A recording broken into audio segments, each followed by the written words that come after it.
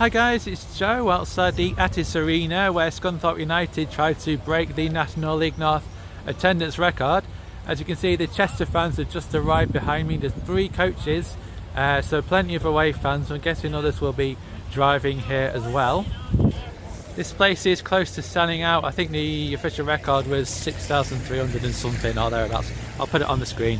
Oh yeah, by the way, whenever it rains, a lot of the grounds likes to flood, which is great, car parks and stuff.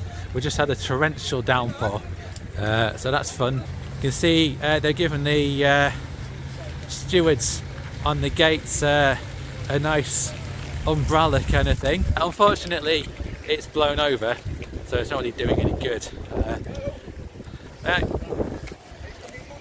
Am I coming Monday? As far as I know, yes.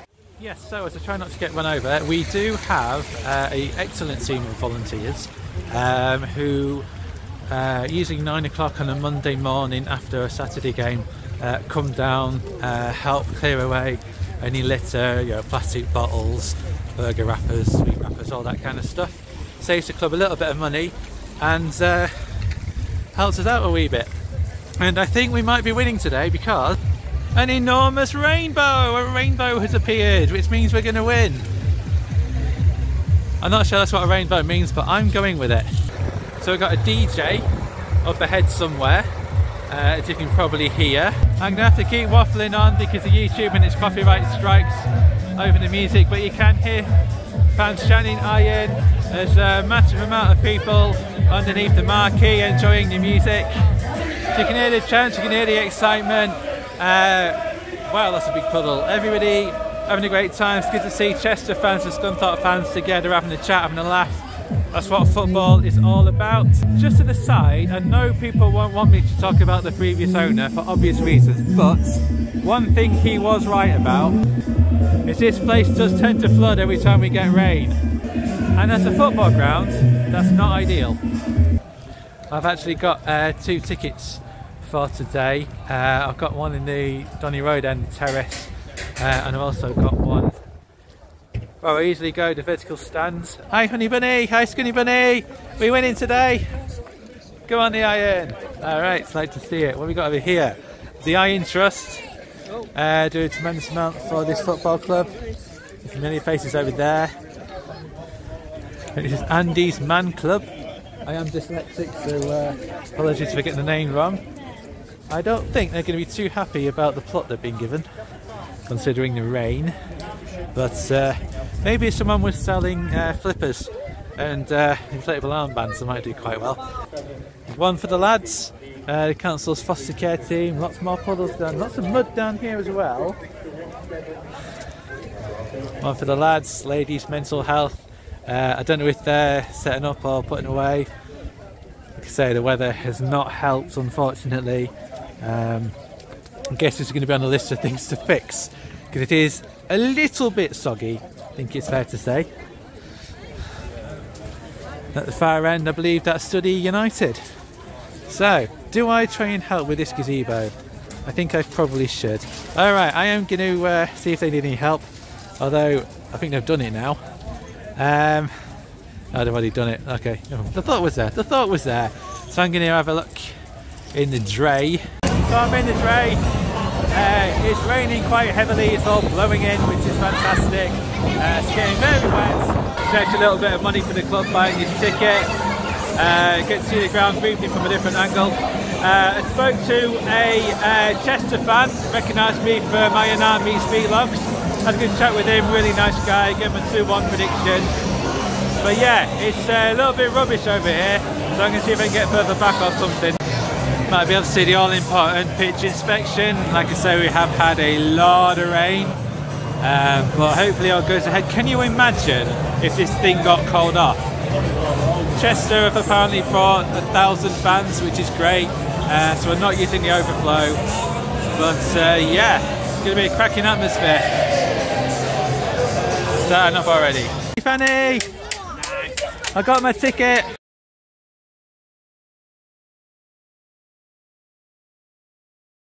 As you can see, the exec lounge is quickly filling up, getting busy. And I did get to meet Scunny Bunny, Annie Fanny, and I got a flag.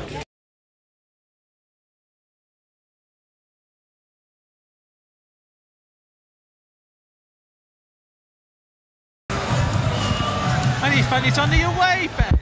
You can't be on the away team. Come on, lads! Come on, the iron!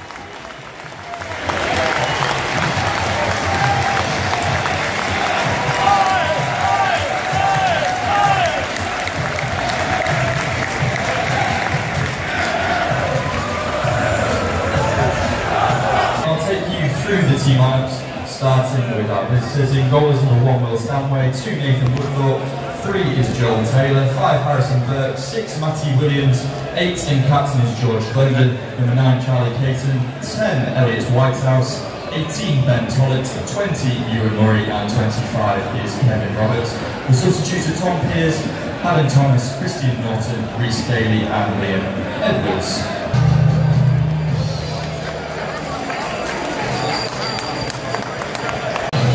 If you can hear me, we've just been told that there's a 15-minute delay just while the pitch drains off a bit and whilst they get everybody safely to the ground, which is fair enough.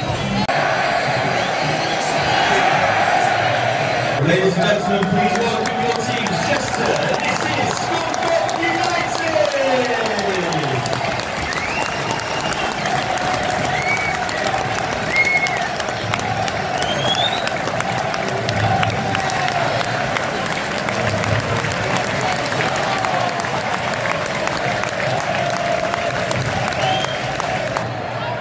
Fans, we need that 12th man this afternoon. Get behind the boys in fire blue in goal. Number 1, Ross Fitzsimmons. Number 2, Regan Ogle. Number 5, Will Evans. Number 6, and captain, Andrew Boyce. Number 12, Liam McAlinden. Number 15, Tom Pugh. 19, Jacob Butterfield. Number 20, Ian Scales. 27, Dion Stephanie Ferris. 33, Tyler Denton. And number 49, Danny Whitehall. And substitutes this afternoon, Michael Kelly, Alfie Easton, Danny Elliott, Flynn Clark, and Ross Barrows. Today's match officials, the referees Lewis Griffiths, 2 assistants are Martin Chester and Ian Murray. Pretty to an excellent spell of passing work here by the Iron. Not found a way through, but that was good while it lasted. Very ironic to score here. Come on, no way! Well, we had an excellent spell of passing, then we gave the ball away and let that happen. 1-0. So it's half time. We came out really going for it, firing on all cylinders, kept attacking, came very close a couple of times, forced some saves, but didn't get the ball on the back of the net, which is traditional Scunthorpe at the moment. One point around about the 30-minute mark, we were just passing the ball to each other, passing. Went on for about a minute or something, and then we gave the ball away clumsily. Chester counter-attacked, didn't have enough people at the back, bang, goal. Out of nothing really, to fair play to them. And after that, we've seemingly lost all confidence, or perhaps fatigue set in, maybe a bit of each, but we keep trying to get the ball up pitch and then just giving it away carelessly. Which is quite common for us at the minute, so not good. 1-0 down. Apparently Tamworth are doing pretty good. Well, because we had a 15-minute delayed kick-off. Apparently before we even kicked off, Tamworth were 2-0 up.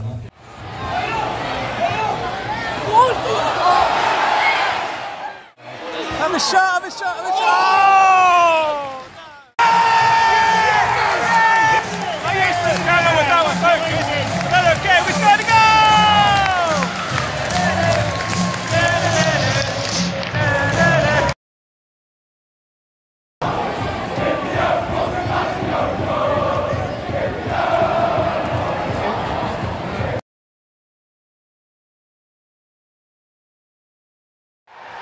Tackle!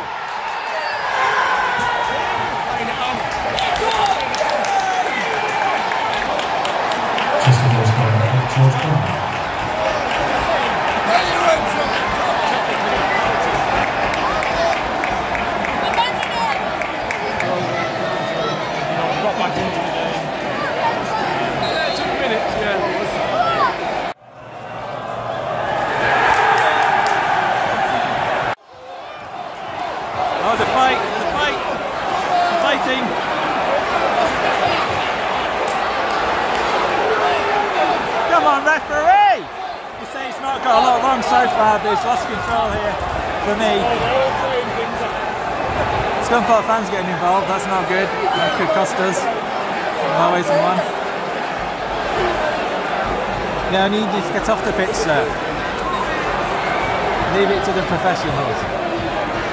Actually, he's got some mates as well. It was all going so well.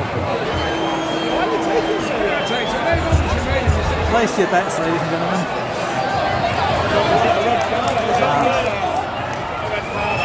Who that's for? He's going. He's the goalkeeper. Oh, please send the keeper. Oh, boo. Another yellow. Another yellow. Send a lot of them off. We might win then. Another yellow.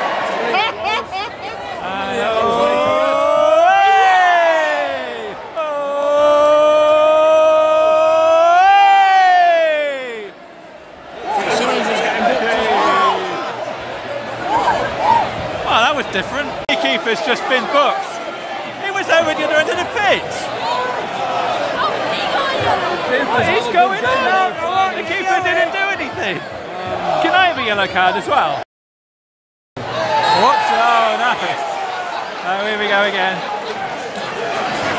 Now seriously, if you don't watch Scunthorpe very often, come down because it's the best entertainment I've seen in ages.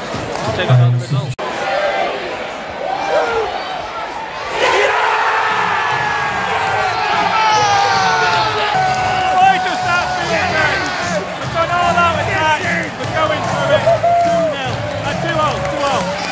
Oh, for goodness sake! Right. We're going to get fined now.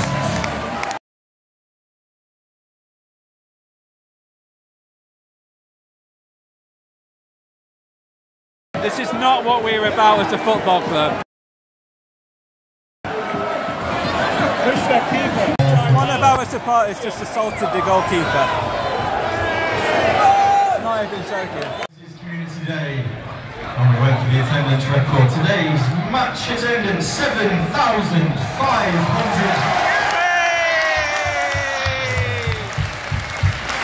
Well done, Scunthorpe. 1-1. Thank you very much for your support, and that includes a fantastic effort from Chester as well. Hey, I'm pretty sure Denon just had a fight with a substitute. Well, pushed a substitute. It's all happening.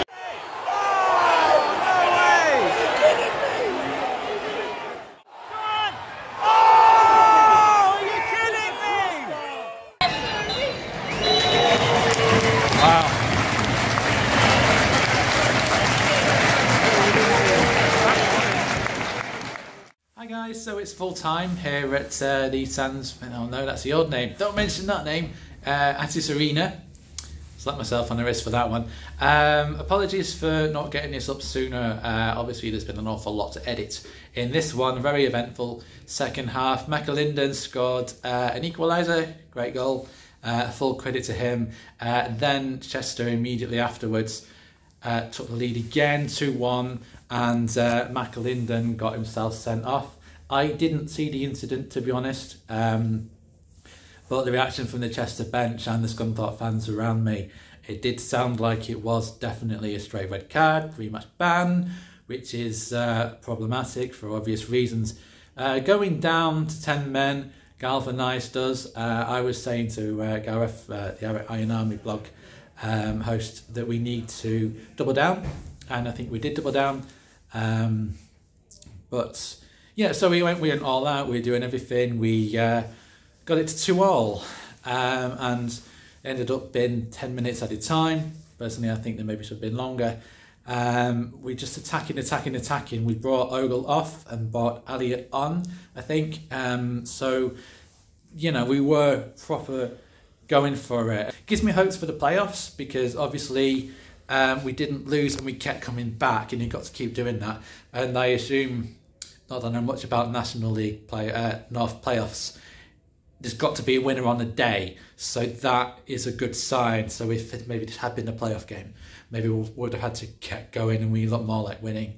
I thought the referee had a great game right up until, do you know what, I'm not really sure what happened, but he took about half a year to make a decision, and then not long after that, everybody pretty much started getting yellow cards, including our goalkeeper. We had a little bit of crowd trouble. It's all a bit of a blur because so much happened, but the Scunthorpe fans encroaching onto the pitch. One guy shoved the Chester goalkeeper, which is an absolute no.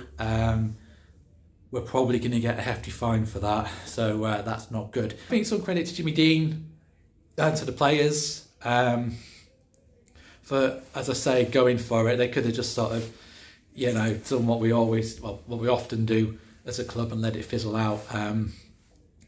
I was thinking once that red card happened, we were maybe going to lose 3-1 or 4-1, but we didn't. It was 2-2. So credit to the club. We got the point.